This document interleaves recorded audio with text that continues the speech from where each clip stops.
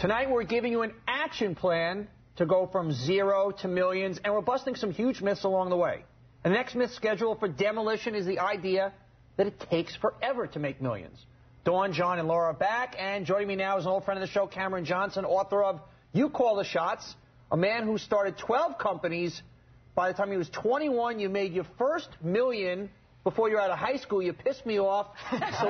So what's the key to doing it faster? I know there's no one shortcut, but what's the Cameron keys? Well, I think one of the most important things is to put yourself out there. It's the first chapter in my book, but I think it's also the first thing any entrepreneur needs to do to actually get started. Because once you get started, everything else is easy.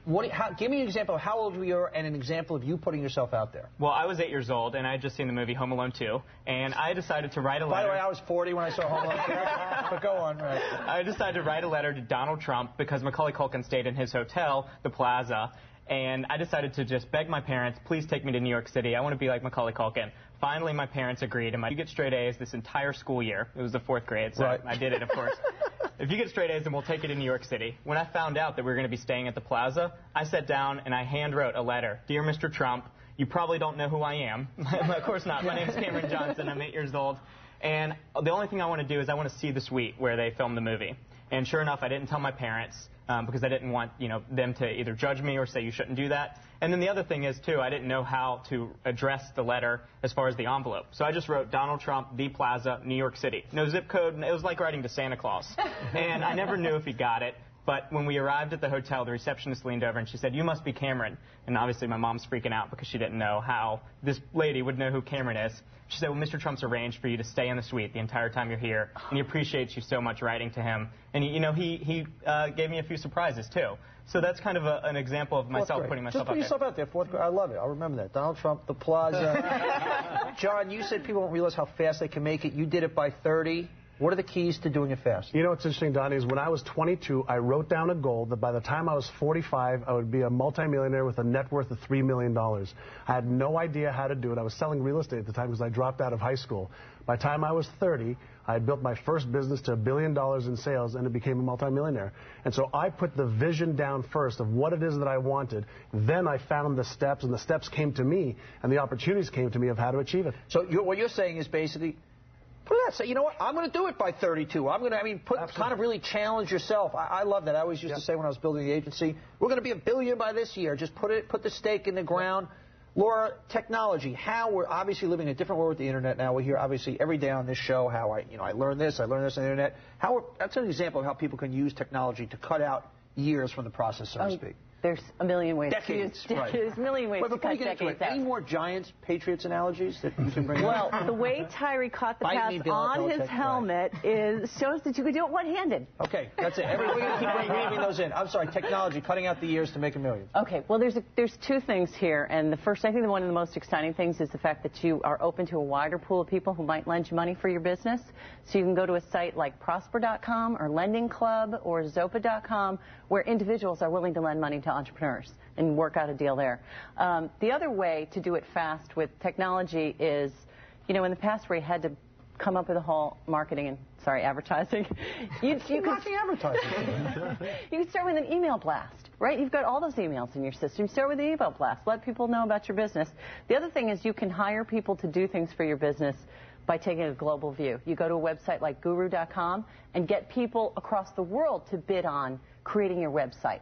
So you lower your costs that way, too. Get started right away. Yeah, theoretically, we live in a world now where you have 1,000 coworkers to begin with in every area when you think about it. Cameron, you obviously started small in 4th grade and so on. You say starting small is actually an advantage. Give me an example of starting small and how anybody can do it and how that actually helps in speed, so to speak. Well, I started my first business as a small printing business when I was in the 5th grade, and I started with $50 and simply a computer and a printer.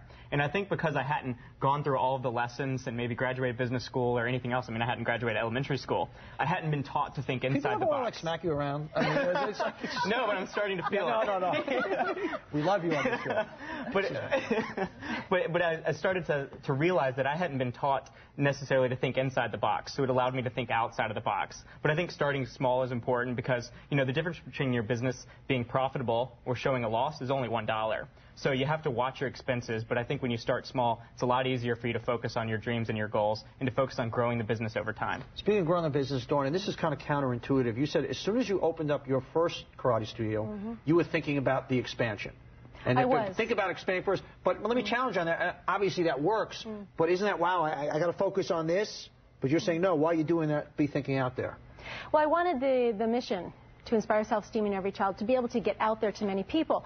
But when I started my first school, within 9 months, I thought, I'm going to have to sell my business. I can't handle it. I was doing too much myself. Again, I didn't have the business experience to know, oh, I guess I need to start hiring people now. I can't come in at 9, do all the book work, teach all afternoon, mop the floors at night, and go home, you know, exhausted. So that's when I started to take those steps, those business steps that you need to take. I put on a little weight. I'm about to hire a personal trainer. John, you say it's a good idea when you're starting to get a personal trainer. That can be one way to cut out years to the millions. How do you think? Absolutely. Well, the reason we started our company, One Coach, was to help small business owners grow their businesses by shortcutting the system for them so they don't have to figure out what they need to do. So when you hire a personal trainer, there's accountability, there's technique, there's getting you in shape the fastest way possible and the healthiest. Well, a small business owner doesn't have to figure out how to get overwhelmed. We already know how to do that. We don't have to figure out marketing techniques and sales techniques for certain businesses. So by hiring people who play at things you have to work at, you can shortcut from where you are to where you want to be by years, and it's phenomenal the way that works. Cameron, you also talked about slicing years. You have a set of words, adapt or die. How do you mean? Well, I think it's important for any company to always continue to adapt, not only to their competitors, but also to the customers. You know, people's needs are changing, and they're always changing. And if your company, whether you're a small business, you're an entrepreneur, or you're a Fortune 500, if you don't continue to adapt, your business will die. You also talk about being the entrepreneur you want to be. Well, I think that's how I kind of end my book, but it's kind of a happy, feel-good message. And it's all cheesy, but at the end of the day, why do you want to be an entrepreneur? So do it for the right reasons. And I have this saying, if you chase the money will always run out. But if you chase the skills and the knowledge, the money will always come to you. Absolutely. Laura, any other tips of cutting out years that you can't get there fast? Well, I think one of the most obvious ones right now is if you have an expertise in a company and you want to launch your own company, start blogging, because an audience will come to you because of your expertise. Those will be your first customers. All right, let's bottom line it for making the millions and making it fast. Number one, seems simple. Just put yourself out there. Get in the game. Number two, write down your goals. When you put a stake in the ground, you move faster. You're not going to get there unless you see where the stake is. Number three, internet. Use it to accelerate your growth. Email blast is a great way to get the word out. All right, we've busted the 3 myths about going from 0 to millions. Next, we'll put this action plan into motion and get a brand new company on track to make big money in our 1 minute to millions. Next, can this American dreamer go from 0 to millions selling an itsy-bitsy fanny pack? We'll find out in 1 minute to millions. Donny, please help me take the spy belt from 0 to millions.